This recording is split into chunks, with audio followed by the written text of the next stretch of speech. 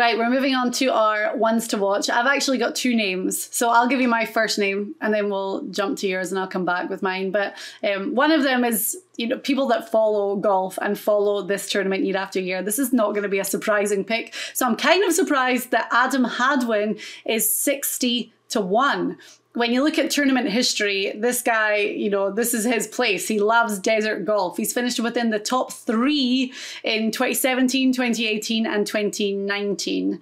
And every time he's played here, when you look at his stats are so good. So there's just something about coming back here that he really enjoys. He's in great form. He's had 2 top 10s already this season. He's 11th in approach, 21st in total putting, and top 20 in par 5 scoring. And with 4 par 5s on all 3 of the courses, that's going to be big this week. They're reachable par 5s and guys are going to have to capitalize. So Adam Hadwin at 60-1, the odds were too good to ignore.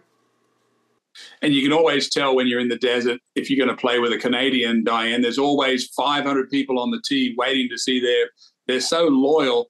They all live down there in the winter. And so they're all lined up ready to see you. If you were paired with Mike Weir in Palm Springs, there's people coming out of the woodwork to see Mike Weir, all the Canadians. So I like that pick.